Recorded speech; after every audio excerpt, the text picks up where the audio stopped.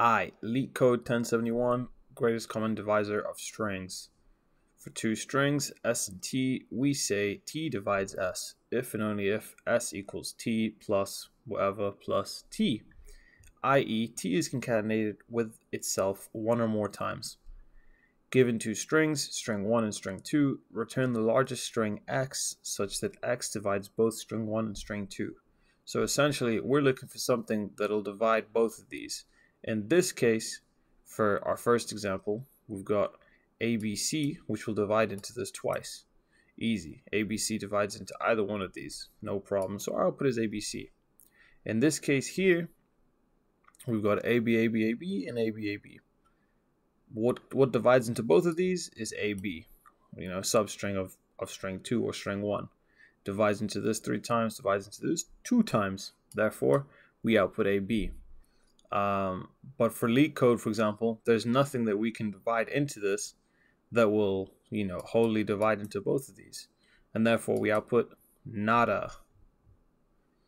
So if we go to our coding window, we are looking at doing this like this. So first, we've got to make sure that string 1 is not short to the string 2. And how do we do this? We use an if statement. So if string 1.length is not is less than string 2.length. Oops, I'm messing it up today.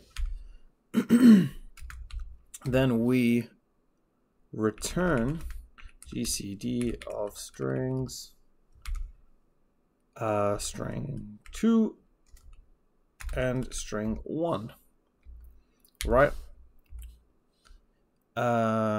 Else, so now our second case is if it doesn't satisfy that, then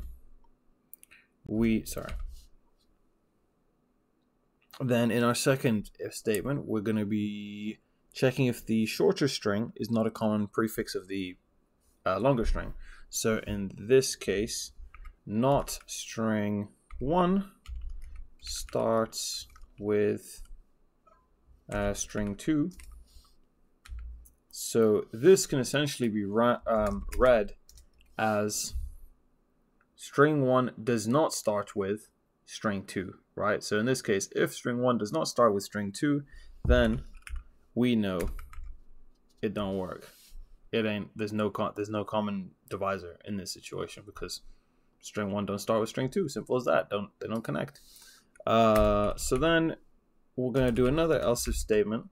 In this one, I don't know why I keep doing this. I'll just keep it a bit uniform with this. In this case, we are checking if string 2 is going to be empty. And if that's the case, then did I type it incorrectly? Yeah, string 2 is empty. Then we know that there's no greatest common divisor to be found because string 2 is empty. Anything can divide into the other one. So therefore, nothing can be found, and we return string 1. And then our final else statement, which is we are going to return, oh wow, I messed that up, didn't I? Return GCD of strings string 1 substring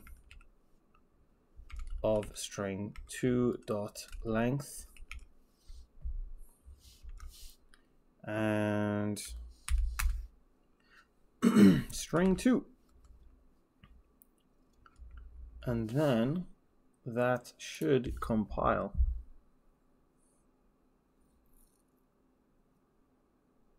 So in this case, then we find and cut off the common prefix of string 1, and therefore this is our last else statement.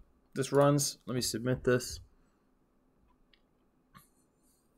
So if I check the full, this is, as fast as it can be, decent memory, all good.